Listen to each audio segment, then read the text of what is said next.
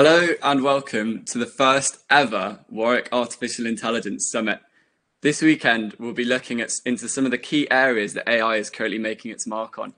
Through a series of talks, a workshop, and a careers panel, you'll be hearing about what I believe to be the most exciting and fast progressing field from the people who are at the forefront of it all.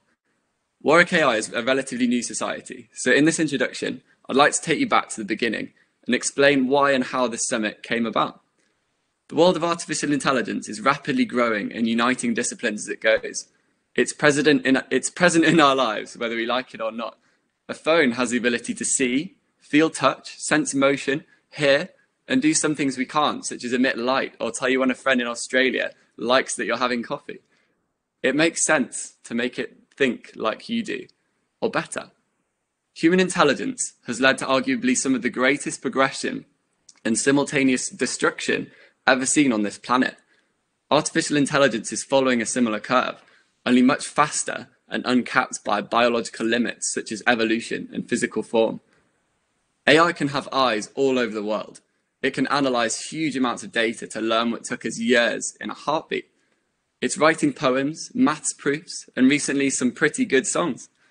It can create glorious artwork and allow a robot to walk, backflip, or even drive a car. Just this week, an article was released detailing how analysis of around 800 million tweets predicted that Biden would become the 46th president of the United States. Yet, somehow, it took me until my second year at university as a STEM student to even dip my toe into this incredible world. I personally chose to study maths because of how deep-rooted it is to many other disciplines, and how, if I play my cards right, no day of work would ever need to be the same. Artificial intelligence takes this idea to a new level. By definition, it's the study of intelligence itself. It has the potential to be applied to any discipline. Intelligence created everything we see around us. The protocols allowing this stream to reach you, the device you're watching it on, and maybe not to the same extent, the words you're hearing now. After learning the seemingly endless possibilities presented by AI, I returned from a summer of intense Googling to share this news with my friends, only to confirm my suspicions that this wonderful technology that's changing our world, perhaps not even ultimately for the better, is being hugely underrepresented in the student community and most likely beyond. I later decided to see if anyone shares this opinion, and from an idea just 11 months ago, we've progressed from 1 to 5 to 12 incredible exec. One of our core aims is to spread the word of AI and inspire people from a wide range of disciplines by discovering with them how AI is impacting their area of interest. I'd like to thank Tom, Kate, Sanjana, Kirti, Mara, Jess, Ariel, and also Jack for making this possible through the great marketing material that has led to you being here today. We've also discussed the incredible potential that a multidisciplinary student community has for creating exciting new ideas and running with them, really running with them. Sanjif, our projects and mentoring coordinator, is now running projects meetups every Tuesday for this very reason. Make sure to hop on the projects topic on our website to see if anything takes your fancy. We're also running classes for those wanting to learn how to code and implement machine learning algorithms through Project U, which is also on our website.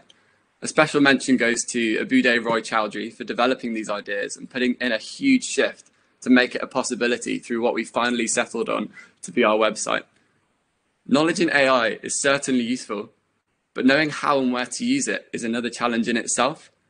Johnny, our Careers and Welfare Officer, has put a huge effort into making sure the link between concept and company grows ever stronger, and has single-handedly put together an impressive careers panel for you to ask questions to tomorrow evening.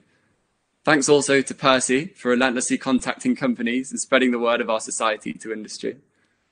Finally, we saw an opportunity to bring experience from outside of the student community through talks. This is how the idea of the summit came about, and I'd like to thank Marion for the months of hard work she's put into making this entire event possible. We also have 2 speaker series running throughout the term, which are immortalised on our website thanks to the huge efforts of Charnan, and also the last exec I'd like to mention, Joe, our Vice President, who will be our moderator for this weekend. I know he's excited to start with the first talk, so I'll pass you over to him now. Thank you very much, Connor, for the introduction. So my name's Joe, and I run the speaker series at Warwick AI. Before I introduce the speaker for today, I want to mention a couple of things. And The first and most important is the fact that we're running a merch giveaway throughout the whole of this summit. So if you're interested in winning an Amazon Echo, hoodies, MATLAB merch, then all you have to do is ask questions in the chat below. And if we decide to ask your question to our speakers, then you'll be in with a chance of winning any of the merch.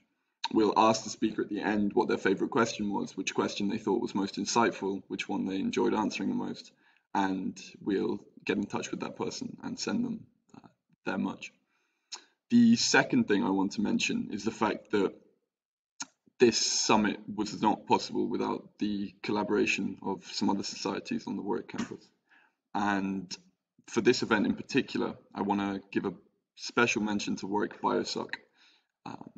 We actually have Jerry, who's from Warwick Biosoc, who I want to pass you over to give you a brief introduction to their society. Hey everyone, so I'm Jerry, and I'm the outreach officer from Warwick Biosoc, and I'd really like to thank Warwick AI for this opportunity to collaborate on this talk. It's really been a pleasure working with you as a team. So what is Warwick Biosoc and what do we do? So Warwick Biosoc is an inclusive, diverse community which is cultivated around the shared passion for bioscience. We provide both social activities, but also volunteering opportunities. As an outreach officer, I run the latter. Currently, we are participating in Movember fundraising for men's health issues, so it'd mean a great deal if you could donate using our link, which will be posted, hopefully, along with all our social media links. And along with everyone else this year, we have been adapting to the current pandemic and transitioning to online events. Our experiences during these hard times has clearly shown us the large role that technology plays in improving our lives. In the continuous pursuit for the better of the lives of many more, we are undergoing the fourth industrial revolution, with AI at its forefront. I'm personally excited to see what the age of automation technologies will bring us, and today's speaker will provide a glimpse into the current cutting-edge technology that will build the foundation for the coming future. Thank you very much, Jerry. So without further ado, I want to introduce today's speaker. Cheerag Shirodaria is the CEO of Caristo Diagnostics, a spin-off from the University of Oxford that is using novel imaging analysis techniques for vascular disease risk prediction. This is undoubtedly an area in which machine intelligence is being used today to have positive real-world impacts. And as such, I'm incredibly excited to pass you over to Cheerag so that he can introduce Caristo Diagnostics and explain a little bit more about what he's doing. Thank you, Cheerag.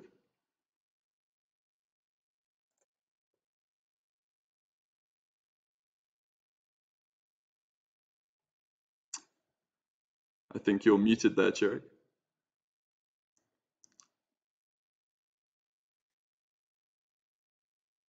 Thank you, Joe. Well, it's a pleasure to be with you all today. And as Joe said, my name is Cheerag Shirodaria, and I'm the CEO of Caristo Diagnostics. And I'm also a consultant cardiologist at the John Radcliffe Hospital in Oxford. So what I'll attempt to do over the course of the next half an hour to an hour is to give you an overview of where we are in terms of AI in healthcare, and then with a particular focus on the technology that Caristo is developing in this field as an illustration of how powerful this can be. So the first place to start is really that AI has been the next big thing for an awfully long time. If you talk to researchers who've been involved in the field, they are fairly reticent about where we are with AI, but are very excited where it could take us. So if we just take a brief look at the history of AI, the first AI boom actually happened in the 1950s and 60s, really with the birth of computing. Prototype AI was developed, the age of reasoning, and this led to huge hope that this was going to revolutionize our lives. But actually, it made virtually no impact. And so people in the field termed the first AI winter as being in the 70s, where essentially all of that inflated hype, essentially, as I mentioned, led to very little. The second boom occurred in the 80s and 90s. Again, we call that the age of knowledge, representation. So this is really where machine learning started to come to the fore. And again, people thought this was going to have a massive impact on our lives. But again, didn't really lead to meaningful impact. But over the last 20 years, we've seen stepwise progression, increase in technology and in wins across multiple areas that make us believe that, are we really looking at another AI winter to come next? Or is this really going to see the stage where that explosive growth continues to have meaningful effects on our lives? Well, clearly, I believe that the time has arrived for the effective use of AI, and in particular in healthcare. And the reason why I believe that is that we now have a confluence of scientific advances, hardware advances, and software advances that allow us for the first time to boldly go, frankly, where no man has gone before. And this is going to totally change our approach to disease and diagnostics.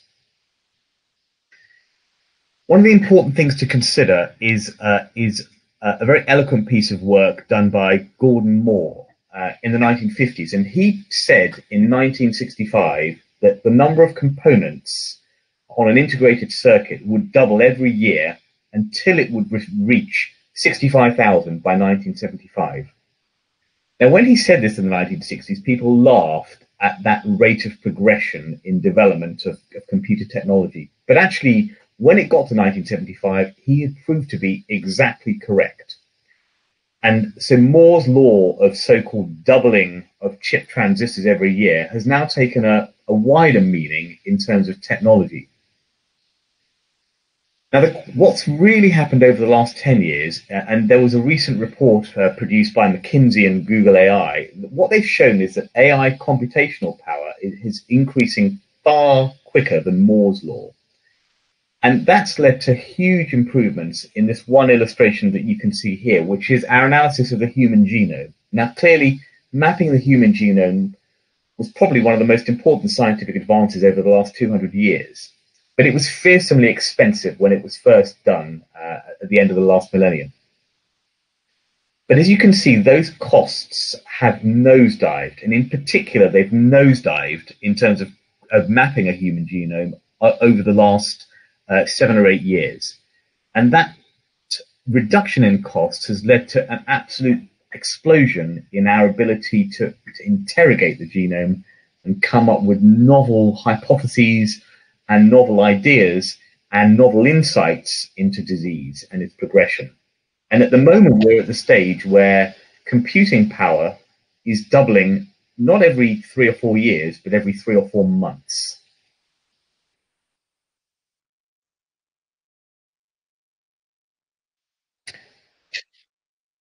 I am sharing at the moment, Joe.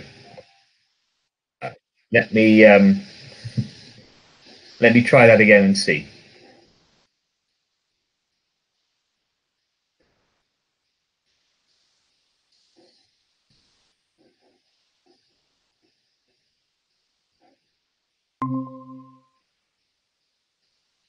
So, can you see now, Joe? Perfect. So, what you missed was essentially a graphic showing the various winters as mentioned of AI, and we hope that we're going to be now going into a summer of AI. So what I was showing here in Moore's law was showing that there's been a massive explosion and a reduction in cost of mapping something like the human genome, which has allowed us to generate massive new insights into the world of DNA, RNA, genomic sequencing, and most importantly, culminating in disease insights. And as mentioned, we're now doubling AI power to analyze things every 3 or 4 months rather than 3 or 4 years. And that's really allowing us to generate massive advances across the whole of medicine and healthcare that are having already started to have sizable impacts in the way that we manage patients, but the real advances are still to come. So I'll focus first on the role of artificial intelligence in drug development, which is a background that I've been working in for the last 25 years. In the first point, it's important to understand that from a pharmaceutical and biotech industry development perspective, return on investment has been declining steadily over the past 30 to 40 years. This is despite us spending more money than ever on research and development into new drugs.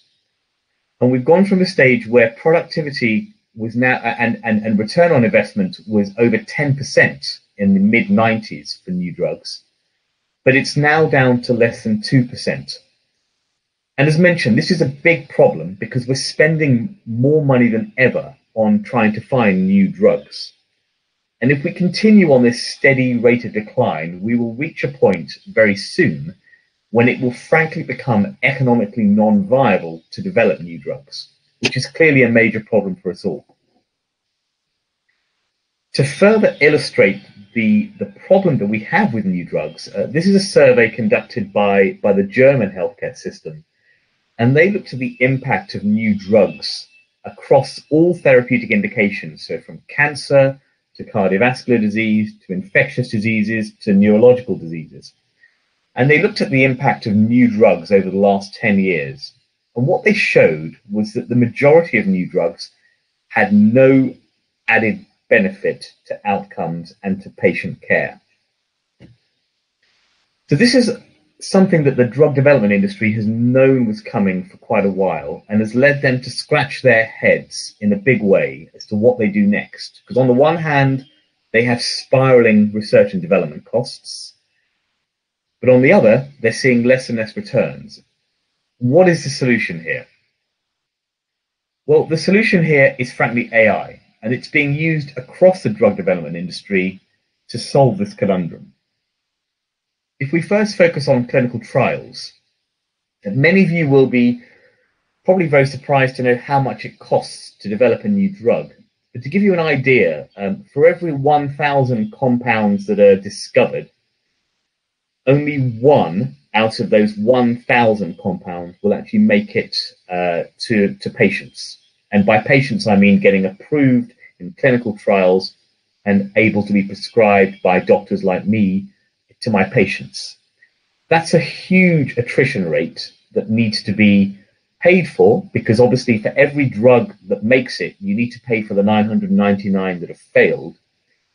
And to give you an idea, a recently developed drug in the cardiovascular field where I work, the average cost to develop a new drug is about $2 billion. This is not sustainable economically going forward. And many of those costs are spent on clinical trials. So in other words, generating the data that we need to get a drug approved, showing the drug works, in other words, it's efficacious, but also that it's safe. And AI is being used across the drug development industry in a variety of ways, to improve the efficiency of clinical trials, to help with patient recruitment and processing of data. We have huge efforts analyzing historical data on clinical trials to make them more efficient. One of the companies that I've recently worked for, we have over 500,000 bits of data coming in every day. And all of those are being analyzed over the last decade to make trials more efficient. We can identify and predict site performance. We can identify the right patients. We can monitor the trials in novel ways, centrally using AI processes. And we're increasingly using remote and wireless devices to capture information on patients to help us identify early trends of safety, in other words, concerns with drugs, but also efficacy in terms of effectiveness of drugs. The ultimate goal where we want to get to is to develop precision medicine tools that allow us to use genetic and molecular data to build biological profiles of patients. And this has really been the holy grail, giving the right drug to the right patients, because many of you will be amazed that many of the drugs that we prescribe to people, the data that we have for them is based on populations, not on individuals.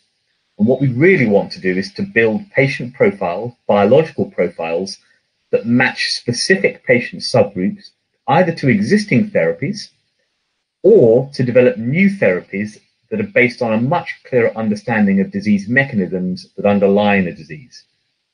And the possibilities here are enormous.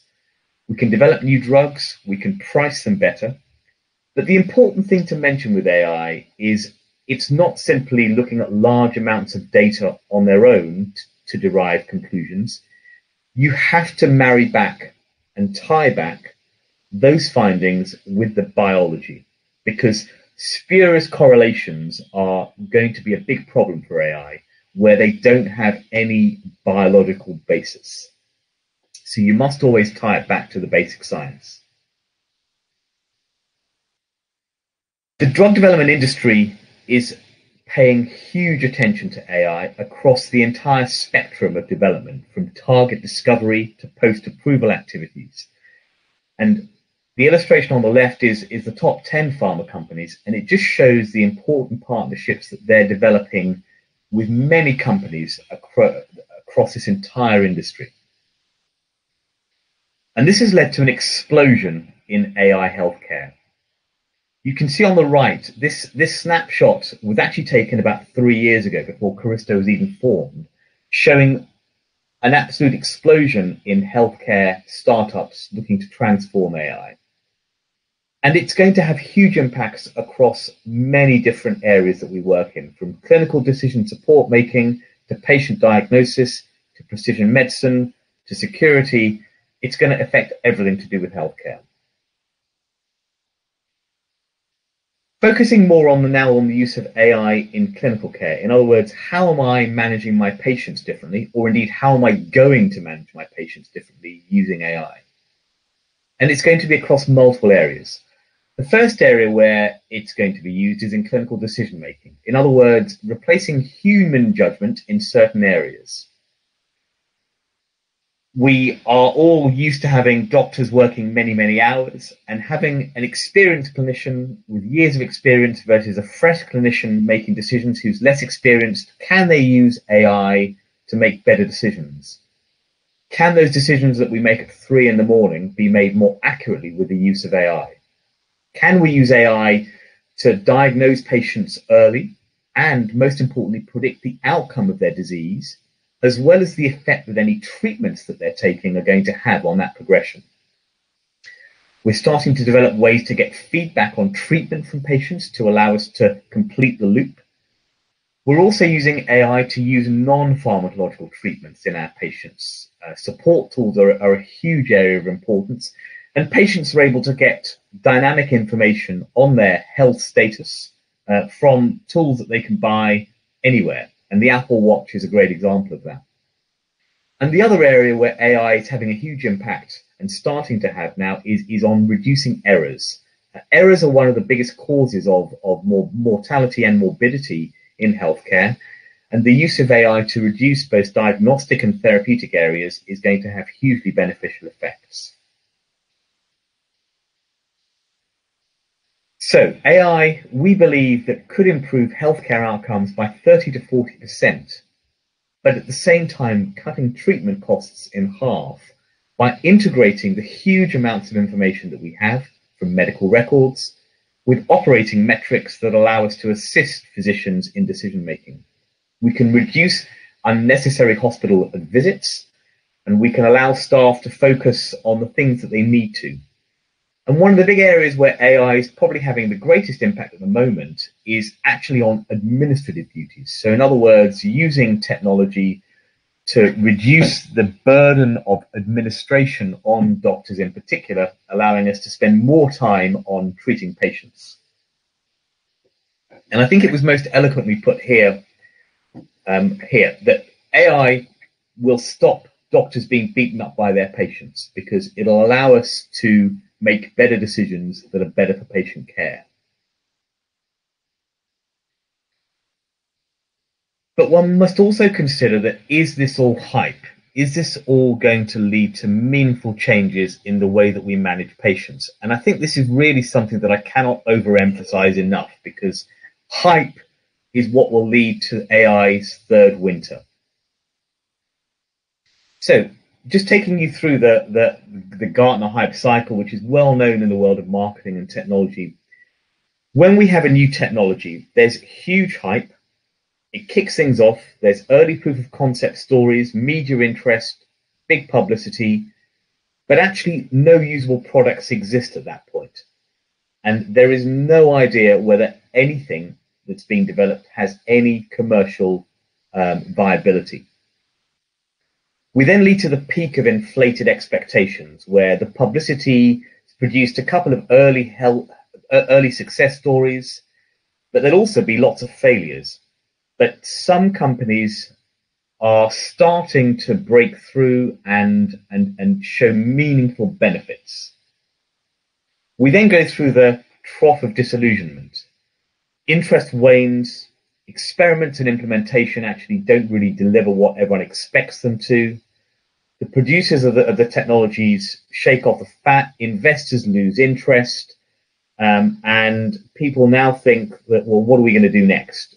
And people hone down on the early adopters and thinking, well, how do we harness that early adoption to really take things forward? We then enter the slope of enlightenment, where we have some further instances where technologies are making few success stories. We can crystallize those into more widely understood success stories. The technology is now entering its second or third iteration, and more enterprise-wide solutions come forward, and funding is more targeted and tailored to success. But still, people are remaining cautious about the impact it's going to have. And where we ultimately want to get to is this plateau of productivity. So there's mainstream adaptation, technology takes off, it's viable, it's clearly defined, has broad market applicability and reference, the messaging is clear, and it's now gone beyond a niche market, and we can now continue to grow.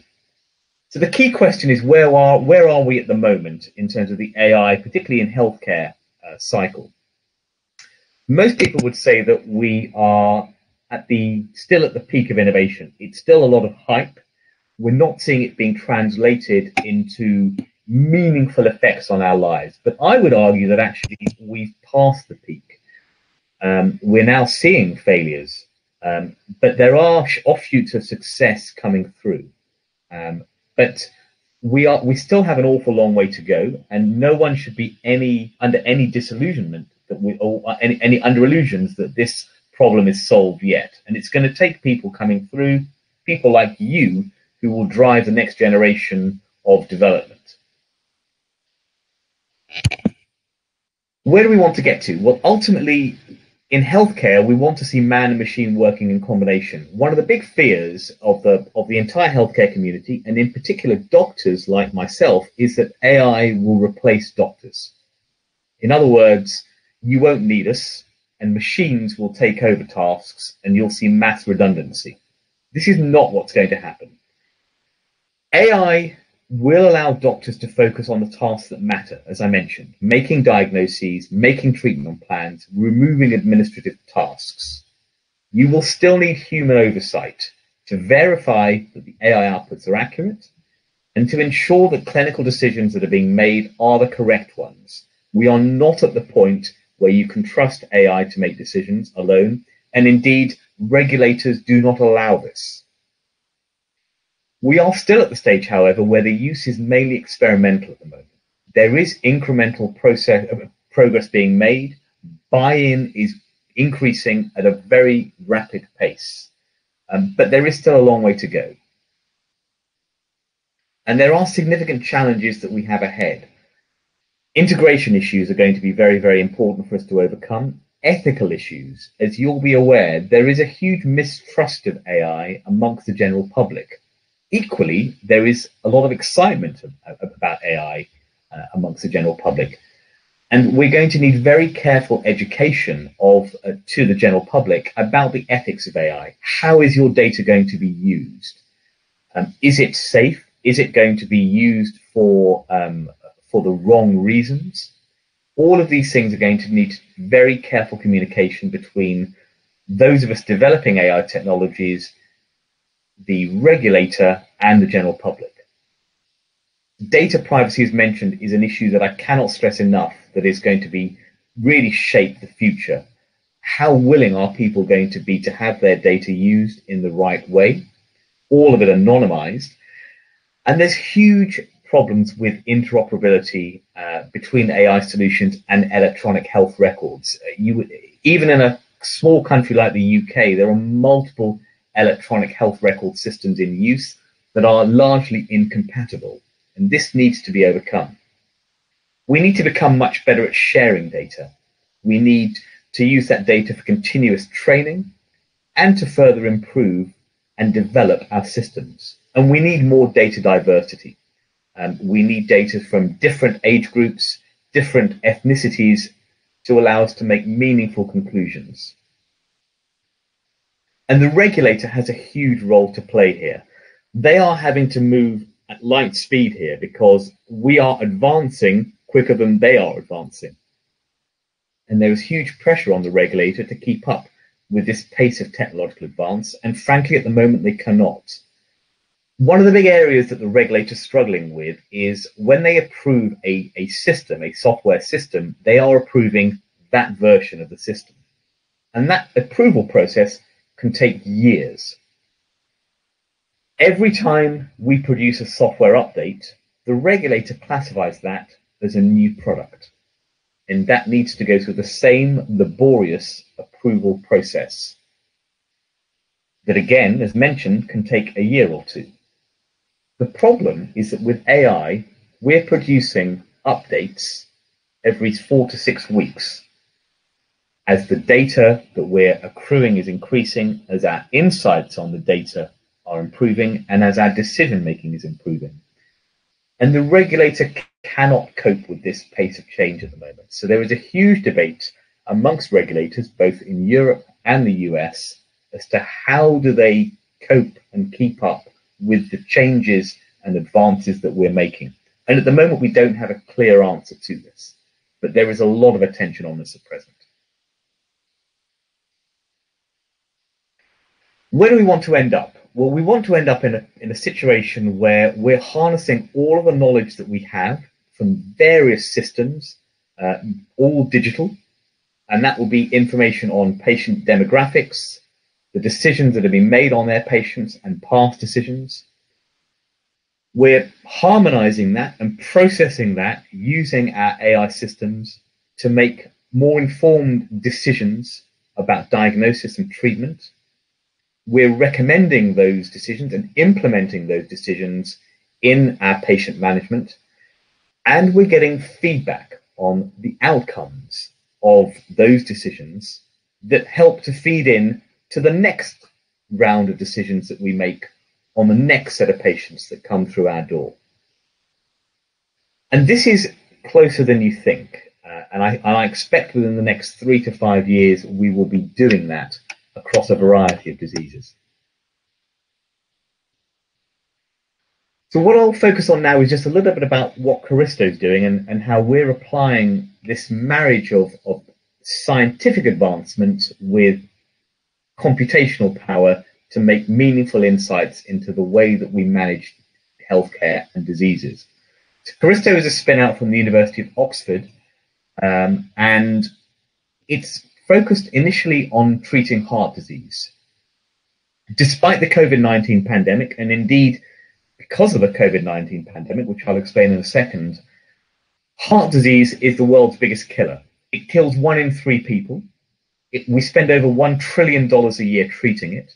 And indeed, almost all of the long-term consequences of COVID-19 in patients are going to be cardiovascular. We need a new approach to how we diagnose patients and treat patients, predicting who are going to be the people having heart attacks years before they happen so that we can do something about it. And that's what Caristo is trying to do.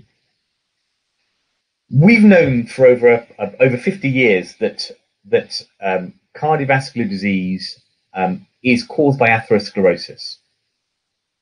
And we've also spent the last 50 years identifying patients with narrowings in their coronary arteries. And we have naively thought that heart attacks are more likely to occur if a patient has a severe narrowing in a coronary artery, which supplies the heart with blood.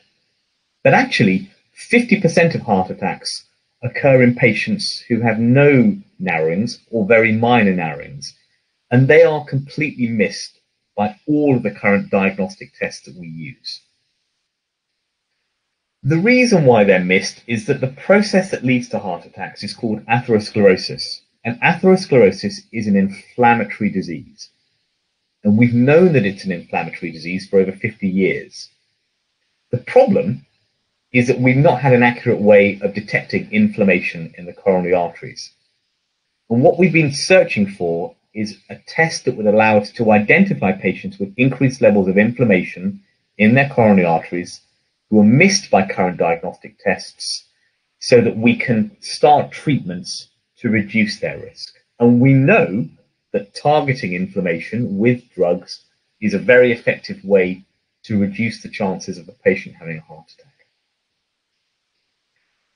And the scientific advances that Caristo's made have been around the study of a layer of fat tissue that surrounds all blood vessels, in particular the coronary arteries, which supply the heart with blood. And when you have inflammation in a coronary artery, that causes changes in the texture and composition of the fat tissue that surrounds the coronary arteries. And in short, the fat cells become smaller, and the ratio of fat or lipid to water changes as a result of inflammation in the coronary artery. And the most important thing is that these changes in fat texture and composition occur before you have any visible disease in the blood vessel itself. In other words, it's an early warning system identifying at-risk individuals. So when this scientific breakthrough was published by me and colleagues in Oxford a couple of years ago, there was a huge press fanfare about this. It was front page news in the US and in Europe. But the big question that the scientific community asked was, can this predict who's going to have a heart attack? In other words, can you show that you can identify patients who are going to have a heart attack before their heart attacks have happened? Now, we already had the answer to that question, and we published that the following year, which I'll come on to in a second.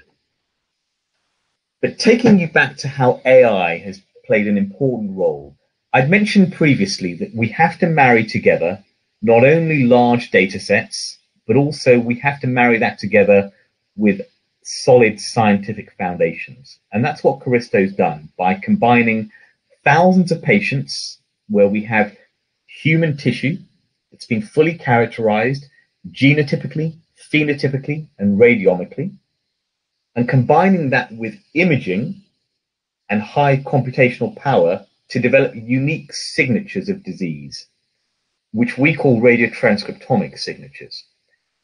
And that's allowed us to use various radiomic techniques to develop the fat attenuation index, which is an AI-developed imaging-based biomarker that can predict who's going to have heart attacks or not. And to show you the outcomes, this is a 4,000 patient study that we published in The Lancet. These were 4,000 patients from Europe and the US who had chest pain and underwent a CT heart scan, which is the first line investigation that we use for anyone presenting with chest pain. And these patients were followed for 10 years to see what happened to them. In other words, who developed heart attacks, who died from heart attacks and other causes.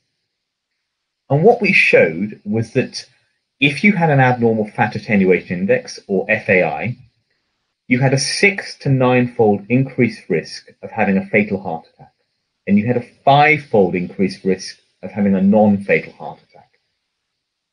And this was after adjusting for all conventional risk factors such as age, sex, diabetes, smoking, high cholesterol, etc. And to put that risk in context for you, if you're a smoker, your increased risk of dying from a heart attack is about 2 to 3 times. And we're talking about a 6 to 9-fold increased risk of having a fatal heart attack. So this is a paradigm shift in prediction, which is why the technology is being labeled as a game changer by the British Heart Foundation, because it allows us to marry biological insights that we've always known were important, namely the inflammatory nature of atherosclerosis, with a straightforward way of identifying these patients harnessing the power of AI. And to give you an idea, this technology fits seamlessly into the way that we manage patients. And We, as mentioned, use CT heart scans as our first-line test to identify patients who are at risk of having heart attacks. And we know that of the 80% of patients who we currently label as being normal or having non-obstructive disease by conventional analysis today, a quarter of those patients are reclassified as being at high risk of having a heart attack using our technology. And their risk can be managed very effectively using widely available treatments. But in patients who already have obstructive disease by conventional analysis, we know that a quarter of those patients remain at the highest risk of having a heart attack and dying from a heart attack, despite taking conventional treatments. And this is a patient population that the pharmaceutical industry have huge interest in, because they are using our technology to identify the highest risk patients to put into their clinical trials, because it allows them to run clinical trials that are smaller and last less long and are more cost effective. So in other words, we can bring newer treatments to market quicker. And the people who have to pay for the drugs, like the NHS in the UK or various insurance and healthcare providers in other countries, are wanting to use our technology to identify the highest risk patients. Healthcare costs are spiraling. We need technology to identify who are the highest risk patients who need the most expensive treatments. Caristo's technology, from a patient perspective, is very straightforward. The patient needs to do nothing different to what they normally do. All of our analyses are made on a standard CT heart scan. Doesn't matter which CT manufacturer or which CT scan machine anywhere in the world, we can analyze the images. And we can even analyze historical scans. So if patients have had a CT heart scan 3 or 4 years ago, we can analyze that scan and redefine their risk. As mentioned, there's huge interest in what Caristo is doing for the drug development industry, and we're being used by a variety of pharmaceutical and biotech companies in clinical trials to make meaningful insights into new drug development. But you also have to show that your new technology will save money to healthcare systems. And we know that simply using our technology in the NHS would save over £250 million to the NHS over a 5-year period. And that's simply by analyzing CT scans that are already being done. So we're not asking anyone to do anything different apart from send their scans for analysis. Publicity is key in this area. And again, I go back to the hype cycle, and Caristo is absolutely part of that hype cycle from the publicity we've got globally, because people are very excited by it. But we have to deliver on that next. And that's exactly what we're doing in the next stage of our implementation. But Caristo's technology and insights don't only help us with heart attacks.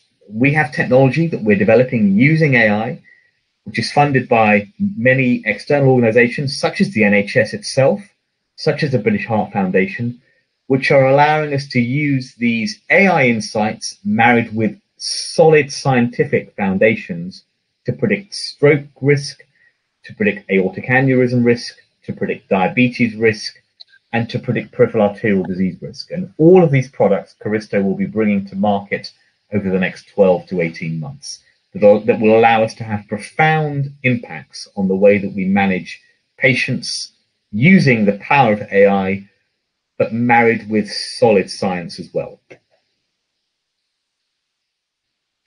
So with that, I look forward to answering any questions that you have about anything that I've spoken about. But thanks very much for your time today. Thank you so much, Cheerag, for your presentation. It was fantastic and incredibly insightful. We do have a lot of questions if you're down to get stuck in. Starting with the spy in the hole, he wants to know if we're using AI to replace clinical trials, and if so, how's that going to work? If you're simulating sort of a biological system in order to train some drug on it or test some drug on it, how can you be sure that your simulation of that biological system is accurate enough that the results are going to represent what happens in real life? Or is that not what you meant when you said you could have clinical trials using AI?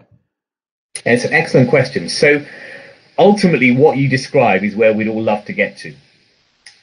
is that realistic? In other words, can you simulate a clinical trial without actually doing it? The answer to that, I think, will always be no. I don't think any regulator will. So let me roll this back. The first aim of any regulator is do no harm. And so they will always want to ensure that any new drug is safe and effective. And the human body is complex enough that one can never really demonstrate that until we've actually trialed any new medication in humans. Where AI is having a role, however, is making that whole process more efficient. It's allowing us to run smaller clinical trials targeting the right patients who we think are going to respond to the drug. And its aim is to reduce the time period, the white space, that we call it, in the drug development cycle. But we're never going to replace clinical trials, but we can make them more cost effective and more efficient. I think that's where we want to get to, and that's where we are starting to get to today. Fantastic. And in these much smaller, sort of more AI-backed clinical trials, if there's a drug that comes out of this trial, Ariel wants to know if you'd be personally comfortable taking this drug developed by this AI if the AI itself doesn't fully understand what sort of combination of chemicals it's developed for this particular purpose. Would you be comfortable taking that yourself? Yeah, again, these are the questions that we're all going to have to grapple with going forward. I think I refer back to the last answer that I gave. I think AI has huge roles to play in the early stages of drug development for target identification, doing that initial work. But you are never going to take a drug until it's been trialed in humans and has been shown to be effective. So I think the idea that you can take a drug that's only ever been developed and everything in the entire development has used AI and computer simulation won't happen. But but absolutely, we're already taking drugs today and are marketing drugs that have used AI in their development. But it all has to culminate in still giving that drug to humans. And indeed, many of the COVID-19 advances that you're seeing happen so rapidly are happening because of AI, but ultimately you still need a trial to show that it's effective. Sure. If we allow ourselves to sort of speculate momentarily, let's go slightly more long-term into the future without wanting to put myself on Gartner's hype cycle too high up. If we imagine that we have AI-assisted doctors that are where the AI is making significant decisions in the process of treating an individual. Marty wants to know whether, since all practitioners have to take the Hippocratic Oath before they practice medicine, and this is a key part of medical ethics, will the AI that's helping assisting these decisions, will they have to this is a bit of a moral grey area in terms of an AI is not a morally relevant being since it doesn't have consciousness at this moment in time, so it can't take a Hippocratic Oath. Therefore, they're never going to be able to make decisions on their own, or will the decision that the AI makes have to go via proxy of a human forever and always, and we'll never be able to have fully autonomous AI doctors? Bit of a loaded question there. No, I think the question really gets to the crux of the matter here. So I think that a lot of this will depend upon what the general public and patients are willing to accept, as well as what doctors are willing to accept. And I think that's why a huge amount of effort now needs to focus on the ethics. My own personal feeling is I don't think that we're at the stage yet where anyone would be comfortable making a decision purely based on AI and not having it sense checked by a human. And indeed, the way that the regulator is approaching this is exactly like that at the moment. So if I use Caristo's technology as an example, we could have developed it with no human involvement at all at any point in the analysis of the CT image. But we actually have a human involvement in two places, at the beginning and the end, for quality control. And it's because the regulator at the moment demands that, because they're not comfortable handing over complete decision-making to the AI. And they know that, again, as I mentioned, it's do no harm first. So they still want the human sign off at the end for liability, because as you say, having the computer to be liable for everything is not a position where we're comfortable yet. I think this will evolve over time. I think doctors need to get over the fear that AI will replace them, and that's going to take quite a long time, because I can tell you that my medical colleagues and I are very resistant to change. We want to embrace it, but we want to try to control that change. So I think the next 5 to 10 years will answer that question. The other very important thing, one thing that AI doesn't do well yet is empathy. And an awful lot of medicine is empathy. And the act of talking to a patient, talking through a problem. And I don't think that the general public is yet ready to only interact with a computer interface for that. So I personally think that we are unlikely to get to that level of point quickly. I think where you want to use AI is effective diagnosis, better prediction, but the final decision from a liability perspective, I think, will have to remain with the human for quite a while still. So we're talking more of an augmentation than a replacement of correct. Just something interesting you mentioned there was the 2 stages in the Caristo development process. You have a human that interferes sort of in the process and sanity checks your inputs and outputs. Do you think is there any chance that human could be instilling their bias into this system by thinking, this image, this is clearly not this is clearly a false positive, and chucking that image away from the data set and actually missing something important? Or is this definitely a beneficial step? Are you happy with this regulation? Do you need human intermediaries? Do you think we could be more powerful without it? Yeah, it's again a very important point, and again it goes back to the philosophy and ethics of this. So I think we're now talking about supervised and unsupervised learning, and if we really want to get the most out of things, it should be unsupervised. Again, I take it back to the point that you can get a bunch of statisticians and smart mathematicians and give them large data sets, and they'll come out with a whole load of correlations. Do they actually have any biological meaning? Most of them don't. And that's where I think, as I mentioned in my talk, taking it back and starting from the basic science is still very important. You have to look at how logical what you're seeing is. I think where the human involvement needs to be there, and the way that we use it in Caristo, is it's limited to confirming that it's the right part of the heart that's being analyzed. In other words, the blood vessels. Everything else is then done by the computer. And then it's the final report or output from the AI that's then curated into that report that's curated is then checked for error. And it's not really error in the analysis, because the analysis is all being done by the AI. But the regulator at the moment wants that to be signed off by the AI. I think that will change, though, going forward. Sure. I think you on to the next question. I think you briefly mentioned this, but we're aware of the fact that artificial intelligence, the lifeblood of artificial intelligence is data, in the same way that the lifeblood of the Industrial Revolution was oil. James Palmer wants to know if there's an issue in regards to treating people with rare illnesses and genetic disabilities for whom we don't have adequate data sets for. Are they going to sort of skew the results? Are their diagnoses going to be less accurate? What's the sort of situation with these people? It's an excellent question, and it's one of the big problems at the moment. And so, data is a very general term, and what you really want is curated data. And by that, I mean you want data that has outcomes, so you know what happens to the patient, and you want it from as diverse a group as possible.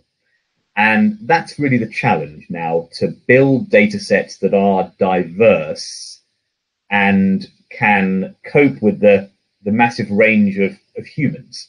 A great example of that is, we know that statins, which are one of the most commonly prescribed drugs in the world to treat heart disease, and they lower blood cholesterol levels, they are effective differently in different ethnicities. So as a very sweeping generalization. In some Asian populations, they're less effective and you need to use different doses because of genetic differences in the way that we metabolize drugs.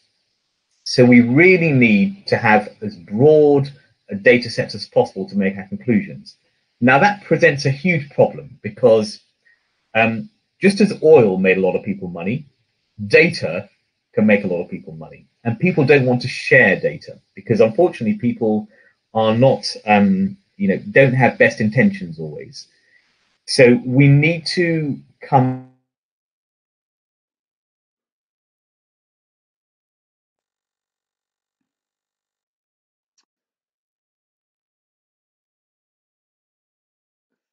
up with ways that people can. Sorry, just lost you there for a second. You were talking about we need to come up with ways that people can. Sorry, we need to come up with the ways that people can collaborate better in terms of sharing data for the betterment of everyone.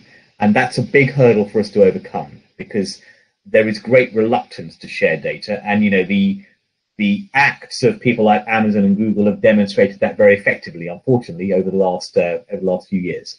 Sure. So my next question is something is to do with regulation. You mentioned that the regulation cannot keep up with the technological development that we're seeing. Where do you see this if we follow this to its logical end? Because in my opinion, with the releases of things like GPT-3, which is the text transformer that can write articles and scientific papers, and it can write poems, it could easily be skewed to generate millions of articles to convince you to vote for one president over the other, for example. You have deepfakes, which are this AI that can map any face onto any video. So you could create some pretty incriminating videos with this technology. There's a lot of technology arising now, not necessarily the technology that Caristo is developing, because you can see this is clearly for the benefit of humanity. But do you see the regulators being unable to sort of keep up with where we're going, and where do you see that at its logical end? Does this lead to some blanket ban? Does this what happens here? How do we fix this problem? And I know this is a tough question. Yeah, I think it's the answer is frankly we don't know. I think if you can separate, I think it into two bits. So if we talk about healthcare and non-healthcare data, which are kind of things that you were talking about, I think it's going to come down to the appetite of the general public for this. I think the public is beginning to become a little less trusting of things now because, as you say, things are not black and white anymore. And I think that we will reach a crisis point, I think, in the next few years as to what people want and don't want. And I think it could go either way, to be totally honest, because, as you say, an awful lot of harm comes out of this. I think healthcare is almost a special case in some ways because it's already a heavily regulated industry, unlike everything else that you talked about. The challenge for the regulator is, as I said, is to keep up with the pace of change. There is no doubt that the regulator will stifle the pace of change. And one could argue that that may not overall be necessarily a bad thing, because it will give the public time to catch up with all the developments, and it will have some form of stamp of authority that if it has been through a regulator and approval process, then people should be more trusting of it. So from a personal perspective, I'm not afraid of the regulation, and I think the regulators equally see the benefits, but I think having a regulator maintain control is not necessarily a bad thing for everyone. Sort of a trade-off between the fact that we need to use AI to improve medicine for the benefit of people and to improve people's lives now, but we also don't want to cut red tape completely to the point where you're introducing dangerous technology into the world. It is, and I think where that's becoming interesting with healthcare is, you will all, I'm sure, own devices that can monitor things about your wellness. Do they actually mean anything? Are you making decisions that may actually be the wrong decisions for your health based on what you think are the right decisions? And I can tell you that is actually happening. So I think actually having a regulator there is a good thing. But the rise of consumerism is a big risk because many companies see a quick way to market, not having to go through regulatory hurdles at all. And that is a problem. Could you give us an example there of what you mean by making decisions that are not actually the correct decisions?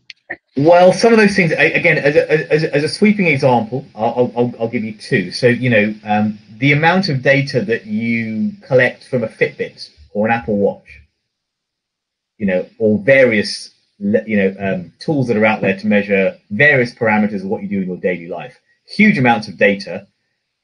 Is it actually meaningful? Can you show me any evidence that decisions that people are making based on what they're seeing makes any difference to outcomes? There's zero. I contrast that with the Apple Watch. So the Apple Watch now has something in it to do with monitoring your ECG, which is the trace of your heart.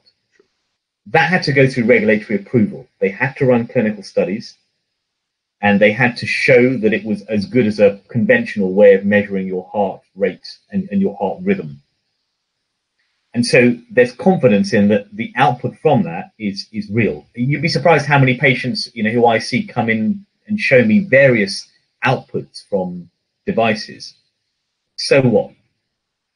I think you want to see the world is awash with data. Most of it is meaningless. And it's trying to crystallize down on what are the important data. And the only data that's important is one where you have outcomes and you can show that it's actually going to make a difference. And that's the challenge. There's a market there. There's a gap in the market for anybody interested in sort of taking those masses of data and crystallizing that into something meaningful.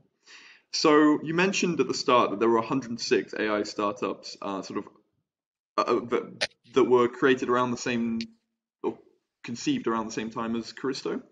And I was wondering if you were aware of any of the work that any of them are doing in other sort of revolutionary work, because you mentioned that we're on this path to try and build this biological profile, and I think your company fits one of the puzzle pieces. Where are the other puzzle pieces of this biological profile that we're aware of right now? And is there any work being done on them, or is there quite a lot of gaps in this market for people to get involved in? Yeah, absolutely. So again, that 106 was just a snapshot at one particular time, but there are thousands of companies now doing this. Probably, if I look at the approach that the UK is taking, which I have to say the UK healthcare system is unique in many ways. Firstly, it's the largest publicly funded healthcare system in the world, and that funding also stretches to research. So the NHS realizes that AI is very important and is taking a very sensible approach to it because it realizes that it has huge cost savings. The other very important thing about the UK healthcare system is that the decisions that the UK healthcare system makes compared to any other healthcare system in the world are objective. And by that I mean that they're based on the clinical evidence, not on revenue. So again, I'll sidetrack a little bit, but it's a disturbing story that is very relevant, though. So, when the COVID-19 pandemic hit, I'll give you an example of a conversation and meeting that took place in one of the largest healthcare systems in the US. So, an hour-long meeting. The first 30 minutes was spent, worrying about how they were going to cope with this influx of patients, what services they needed to prioritize, and how they were going to manage the workflow. The second half hour of that meeting was spent discussing revenue and essentially saying, as doctors, you need to order more tests because our revenues are down this quarter and we need to get our revenues up. And they essentially said, ignore everything you heard in the first 30 minutes, just order more tests and do more things. Don't care whether it's relevant or not, you need to drive up revenues. That level of thinking, unfortunately, is prevalent in many healthcare systems, and people are naive if they think that doesn't happen. But the UK is quite different because it's a publicly funded healthcare system. The decisions are very, very objective. So the way that the UK's looked at this is the NHS actually has a dedicated NHS AI work stream that's funding companies throughout various stages of development, from conception all the way through to AI ideas that have already got regulatory clearance and are now looking for adoption. So they announced 150 million pounds to fund this, and the first wave of companies were announced in I think it was in July August time for funding, and in various streams. So they funded 43 different companies across all stages. Of those 43 companies, I think about 35 were UK-based companies, and 8 were from overseas, approximately. But there is and they're across all disciplines of medicine. So many are focusing on imaging diagnostics in cancer, in heart disease, in inflammation. Many are focused on therapeutics, developing new drug development platforms. Many are focused on patient interfaces. But it's and what the UK wants to do, and to give you an idea, they got over 600 applications before they awarded those 40 awards. So the appetite for this is huge out there. And Caristo was one of the companies that got funded through that for one of our products. But that's the way that we need to do this. We need to. So, firstly, in answer to your question, absolutely. For anyone who wants to has ideas in this space, there's a huge amount of room for anyone who wants to come in. And in the UK, there are very clear ways to get this funded, from the seed idea stage all the way through to the implementation stage. Fantastic. That kind of leads me on to my new question, or my next question, or perhaps you've slightly answered it already, which is, how are students best able to get involved in this kind of thing? I know for a fact we have a lot of medicine students watching. We have a lot of math students, a lot of computer science students who are itching to sort of move into this space because it's incredibly interesting. Perhaps too young at the moment to potentially, without the expertise, to kind of create one of these startups, put it through this system that you were talking about. What's the step now before that to move into this space? What can students be thinking about now while they're studying their degree to move into this exciting sort of uncharted territory, should we call it? It's a great point. So, I mean, there are companies out there. The companies are all small, looking for keen, enthusiastic people for internships. If they want to come and work for them at an early stage. I think getting involved in any way you can is good, and certainly from a Caristo perspective, we'd be delighted to hear from anyone who's interested in getting involved. But I think medicine is an interesting one because if I take the medical students separate from the others for a second, you need core disciplines and core training in medicine, but you can branch off. When I graduated from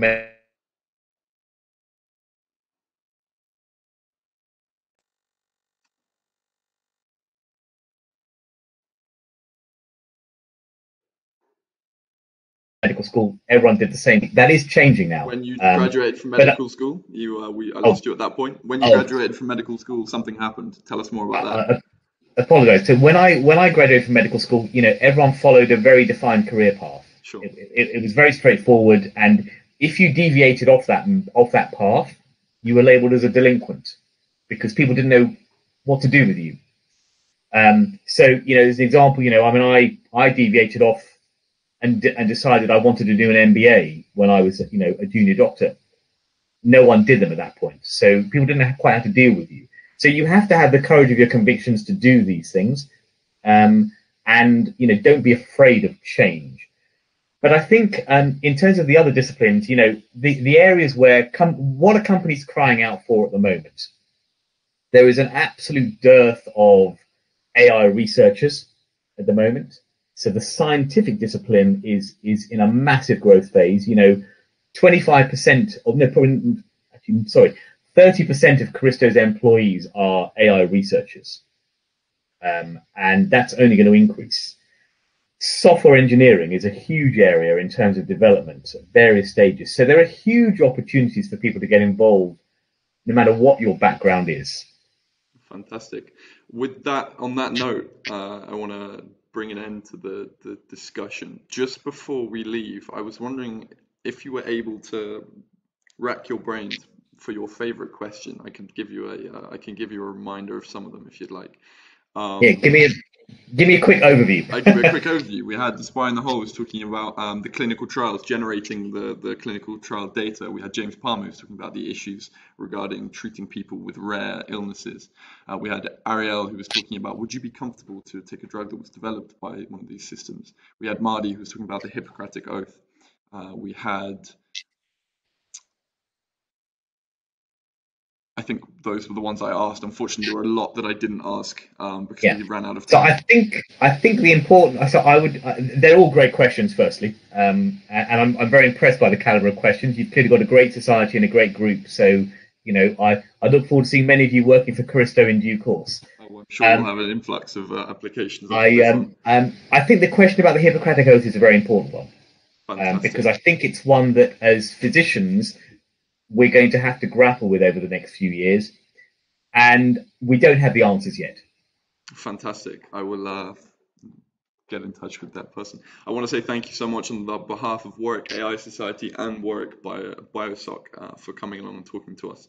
It's been fantastic, and best of luck with Caristo and everything you do. Thanks, and I hope all goes well with the rest of the conference. Thanks very much for your time. Bye bye.